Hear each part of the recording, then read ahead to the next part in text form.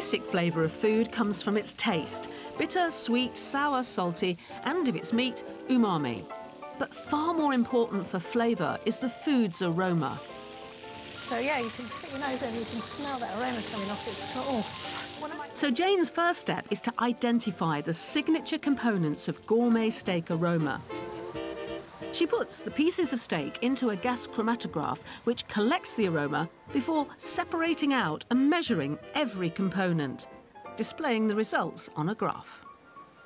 Each peak is a single component that's come from the aroma that's come off the steak. Probably at least 100. I would say a couple of hundred easily, but you could go up to 600 if you looked at absolutely everything that was there. There's one somewhere here. It's a very interesting compound. People describe it as rotting drains, rotting vegetables, rotten eggs. It's really got a nasty aroma, but it's required. You need to have it there to give you that nice fried steak aroma. Where do you start when you're trying to recreate something which can almost con our taste buds into thinking, delicious meaty flavour?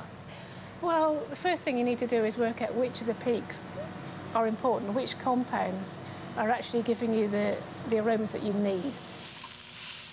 But giving a delicious flavour to processed food is more complicated than just adding those aroma compounds.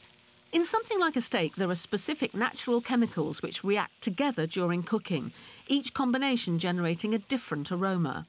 Those precursor chemicals build up in meat as it matures, producing an even stronger reaction in the pan. And that's what gives a quality steak its rich gourmet aroma. It's called the Maillard reaction, and it gives all cooked foods their signature aroma. This is a real art, isn't it? Oh, it is. You need the science, you need the chemistry to understand how the flavours are generated, but there's an awful lot of art in it as well. You need to have a good nose to be able to create an aroma that's convincing. One man who can do that is Dr. David Baines. He's worked out which of the precursor chemicals in a steak are responsible for those signature aroma peaks. To reproduce that natural flavour, he just mixes those chemicals and cooks them. First, a dash of natural ribose powder. This is a key sugar in meat. Next, some cysteine. This is the powerhouse. This produces hydrogen sulfide.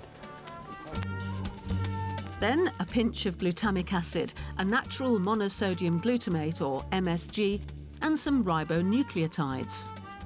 And the ribonucleotides and the glutamate are what give us umami. And that's the fifth. The fifth taste, yes. Sweet, sour, bitter, salty, umami. A dollop of yeast extract adds body. And it won't work without the water. At this stage, the mixture has very little flavour, but that will all change after half an hour in a pressure cooker. Now, it may seem very artificial, but this lab flavour could be safer than the real thing. When you cook a piece of meat, you do get some substances formed that have been linked to cancer. They're formed from a precursor called creatine. I don't use creatine, so they're not going to be formed. As you do with a normal pressure cooker. Finally, it's time to check the results. I can smell it already. And here we have it. You see the colour formations taking place. Ooh. I'm not sure whether that's pleasant or not. That has to be the beefiest beef I have ever smelt.